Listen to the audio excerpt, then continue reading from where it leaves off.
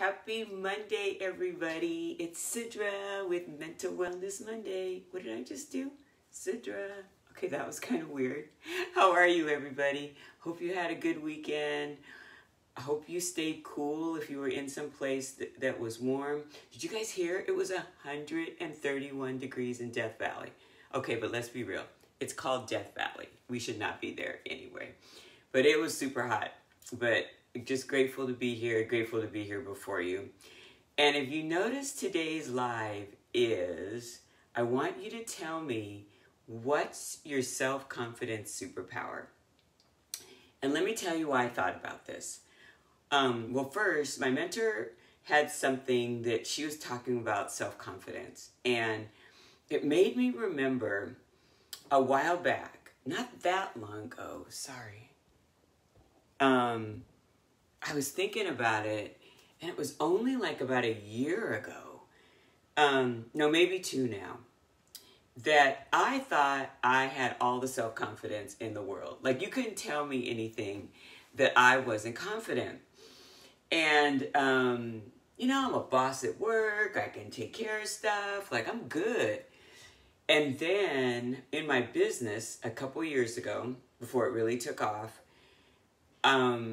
I had to get before some people, and I was super shy.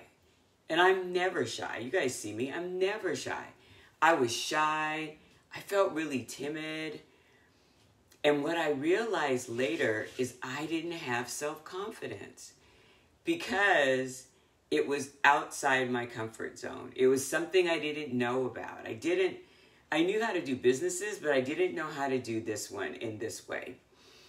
And she actually gave me a sheet of paper that I'm going to share with you next week about some things that I could do to build my self-confidence. And you know what? It worked. It worked. And so today what I want to share with you is some of the foundations of, like, why should you even care about self-confidence, and some cool things that I learned. And I can see now why my lack of self-confidence was hidden.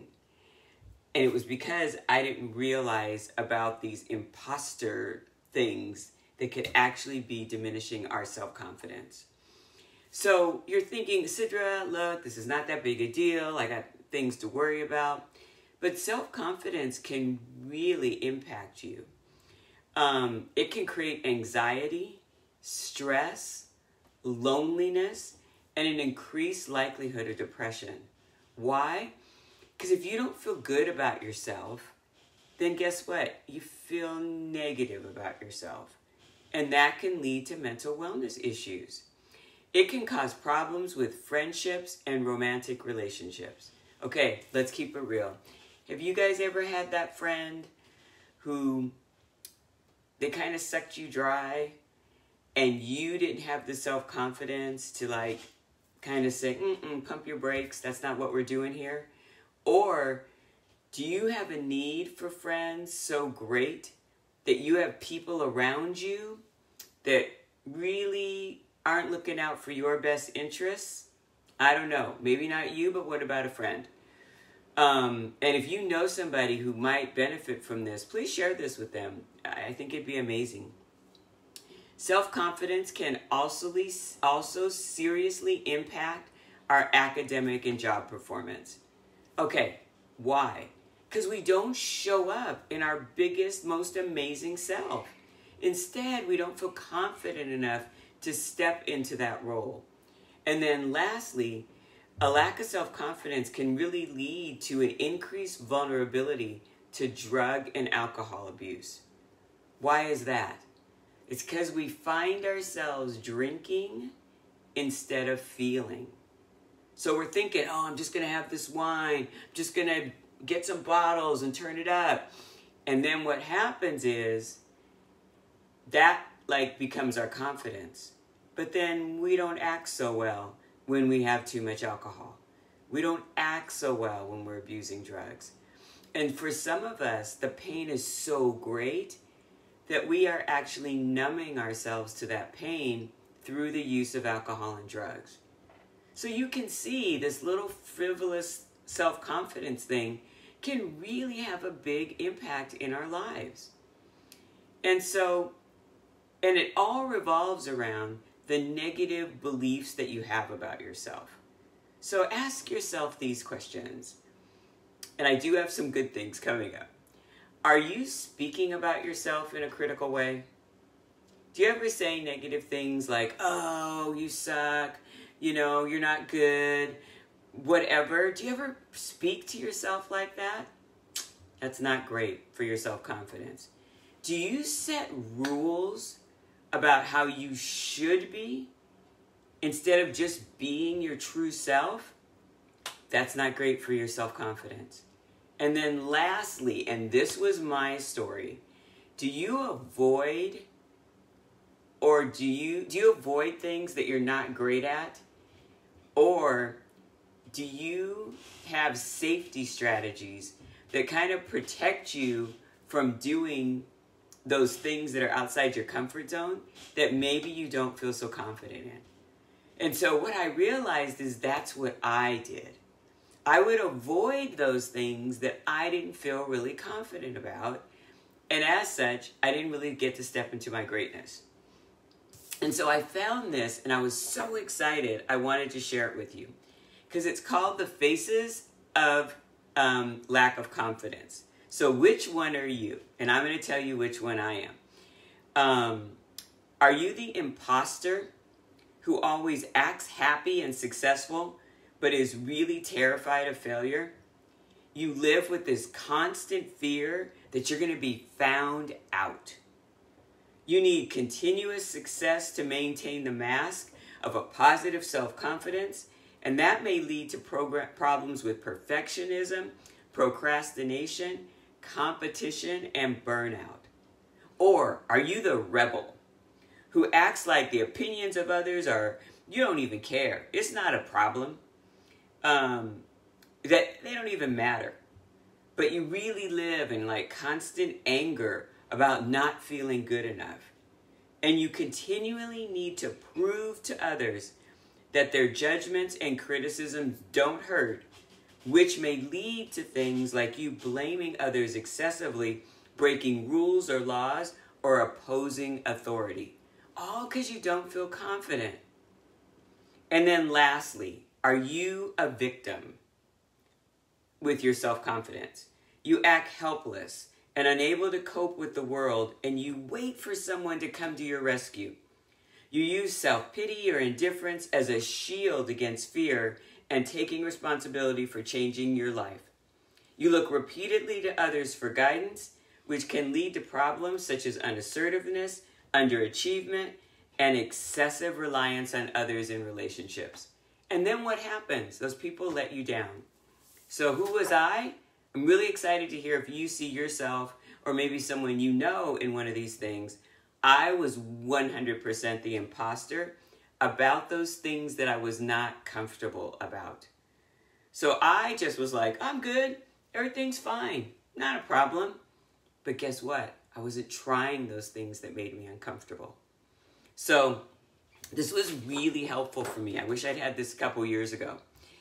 But now, enough bad things. Let me tell you some good things. So what I'd like you to do after you watch this live is I'm going to give you 10 ways to boost your self-confidence. And I want you to put in the comments below, what's one way that you can choose? And I'm going to tell you which one I'm going to do. So 1, list your strengths. Take time, get a piece of paper and list your strengths. Because I want you to talk to yourself like you talk to your friends.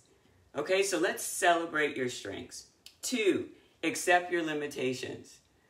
Okay, so one of the things you guys know is I started doing dancing, like structured dancing. So I did line dancing, I've been doing this African dancing, I've been doing this other thing.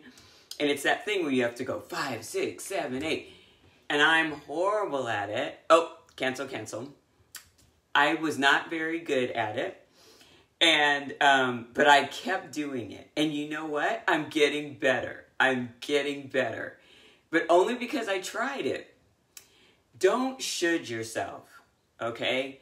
Don't spend a lot of energy deciding what you should do. Don't worry about it. What do you want to do? Gain some perspective. Step back. The world is not going to heck in a handbasket. You just got this one little place that's not working so well for you. But you can work that out by increasing your self-confidence. Try something new. That's why I started this dancing thing. Like, I literally now have this like mantra that I am dancing my way to joy and personal growth. So I now take 3 dance classes online, which is so awesome, every week. And again, I'm not amazing at it. So like one of the things I had to do, I found myself when I had my camera on, I was so nervous about what everybody else was doing in the Zoom. Nobody's paying attention to me, but I was really nervous. So as I'm walking into my self-confidence about being able to do dancing and I'm developing kinesthetic memory, I turn off the camera on Zoom. Oh my gosh, I have so much more fun now. Because again, I'm building my self-confidence muscle about being able to do structured dancing. Celebrate yourself. What are some things that you could do to celebrate just how amazing you are? That's something I don't do that often. So we got to do more of that. We got to celebrate ourselves. Accept compliments. These are all confidence boosters, you guys. If someone gives you a compliment, are you the one that goes, oh, this little thing, I got that at the thrift store, or I only spent $5 for it? Don't do that. If someone says something about you, here's what I had to do, because I was notorious for that. If you said something about my clothes, I was going to tell you how little I paid for it, and I was going to tell you just something random. Now what I do is if you say something nice about me, I'm going to take a breath, and I'm going to go, thanks. And I still might tell you my little story, but I'm going to say thank you first. And that honors the other person. I got 2 more. Show others how to treat you. Oh, this is huge. You guys, we teach other people how to treat us. No one can treat us badly against our will if we don't let them. So if you have people in your life that are treating you poorly, tell them to talk to the hand. We teach others how to treat us. Have people around you that treat you well. It's like so important. And then last is be kind to you. Be kind to you. Treat yourself like you treat your friends. And if you do one of these 10 things, which I will post after this live, you will build self-confidence. And when you build self-confidence, I'm telling you guys, my business took off.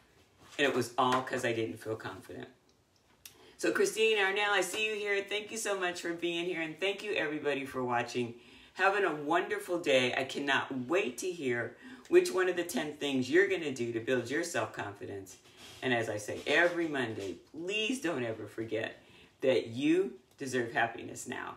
Have a great day, everybody. Happy Monday. Build that self-confidence.